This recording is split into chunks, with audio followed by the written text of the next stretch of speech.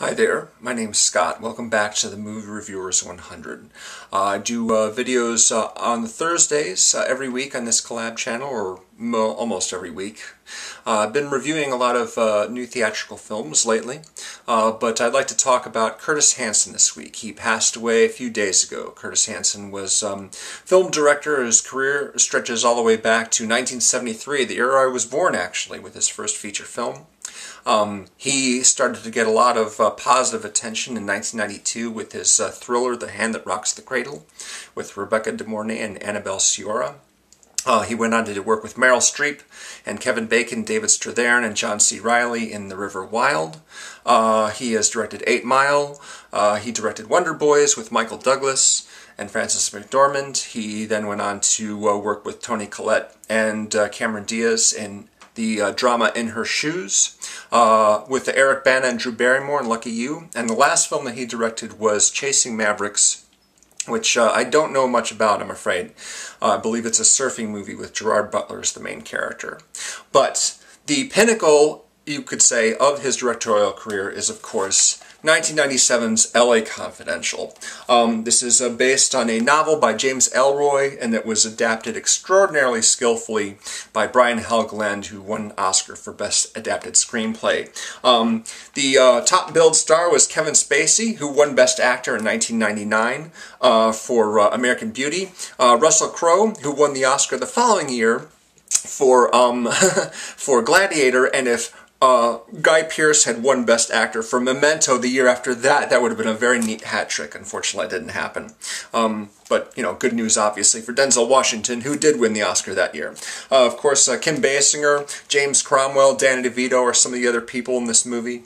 Also, the lead actor from the Mentalist television show has a small part in this. I can't remember his name off the top of my head. So, yeah, this is a fantastic movie. In my opinion, certainly Curtis Hanson's best film. The top drawer talent in this really makes it an extraordinary movie. It's a crime drama. It's got some thriller aspects to it, a sort of mystery, if you will, involving a shooting. It takes place in the 40s, I think. I can't remember the exact year, I'm afraid. Anyway, the kickoff of the story is there's a gangster named Mickey Cohen who gets sent up in prison on federal income tax evasion, much like Al Capone. And that leaves an opening for other organized crime figures to kind of fill the void in power. So there's a lot of shenanigans involving the cops accidentally, well, not really accidentally, but they end up beating up some people while they were in police custody, and that puts a big stain on the department. So that enables a rising star, basically, named Ed Exley, who's played by Guy Pearce, to get a promotion, much to the dismay of some of the other police officers in his department, because it involves him testifying against them. Some of the people that get screwed over are Russell Crowe's partner, Dick Stensland. He is forced to retire early, a year away from his pension, and Russell Crowe is not happy about his partner getting screwed over, despite the fact that Dick Stensland is a really, really bad police officer. Kevin Spacey's character is Jack Vincennes. He is homicide. No, is he Vice?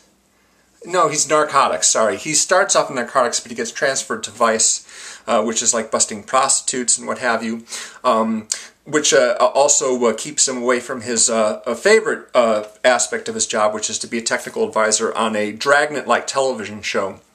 They're all looking to not only get back at Ed Exley, but also to make good and give their careers the lift that they need in order to, you know, sort of get in the good graces back of the public and the LA Police Department. But then something really catastrophic happens. There's shooting at a cafe called the Night Owl, and one of the people that gets killed is Dick Stensland, Russell Crowe's partner. Russell Crowe's character's by the name is his name is Bud White. If this is getting really complicated, I apologize for that. This is just the start of all the twists and turns in the storyline. The novel has many more characters and many more story threads, so they all had to be pared down really to just the essentials in order to make this a coherent coherent and enjoyable film, and they did that spectacularly well. It's a very, very great adaptation. I say that despite the fact not having read the book, just because you don't have to have read the book in order to understand what's going on here. It's all very clear. It all works really, really well. And it's a terrific movie, really fantastic. Like I said, it's a terrific cast. Kim Basinger, of course, also in the movie. She won Best Supporting Actress for this movie. It's just a real weird situation that no one else was even nominated in the acting categories for this movie. Yeah, it's kind of strange. But then again, there were some pretty stiff competition that year as far as Titanic and Good Will Hunting. They were like the big Oscar favorites, and L.A. Confidential was certainly up there. It got 9 nominations. In fact, when Billy Crystal did his opening number, where he sings about each of the Best Picture nominees, one of his lines is, "L.A. Confidential, you could be the iceberg tonight," meaning it could maybe win out over Titanic. I'm like, well, that's not going to happen. It's a great movie, but that's not going to happen. Titanic is much, much too popular. So I had rewatched this the other day. I really, really enjoyed it. All the acting is really great. You know, there's some good shootouts and suspenseful scenes, and probably one of the all-time great sudden deaths in a film. If you've seen The Departed, you know the kind of thing that I'm talking about. And I won't spoil, of course, what happens there, but it's a great moment, really, really great moment in a really terrific movie. So yeah, recommend that one highly. I also really like The Hand That Rocks the Cradle as well. That's a really good pulpy thriller. And I didn't see, yeah, I think I saw both of the movies that he made after L.A. Confidential. No, sorry, yeah, there's like 5 movies he made after L.A. Confidential, and I think I saw 4 of them. Never did see Chasing Mavericks. I guess it just didn't appeal to me.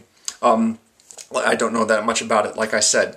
But L.A. Confidential, definitely one that you ought to take a look at if you haven't already. It's really, really terrific. And it's a shame that Curtis Hanson, I believe he was sick for quite a while, and that's he passed away because of his illness. But yeah, that's definitely the high point of his career, so definitely take a look at that one if you haven't already. Thanks very much for watching. I appreciate it. And if you haven't subscribed to our channel already, I hope you do so. And check the link below for our Facebook page. Please offer suggestions for actors, actresses, directors, genres, or series that we could focus on. We got a request to focus on a particular director, and hopefully we'll be doing that very, very soon. Hopefully some of the other guys that have been absent for a while will want to join in on that. We're working that out. Thanks again for watching. I'll see you again real soon. Take it easy.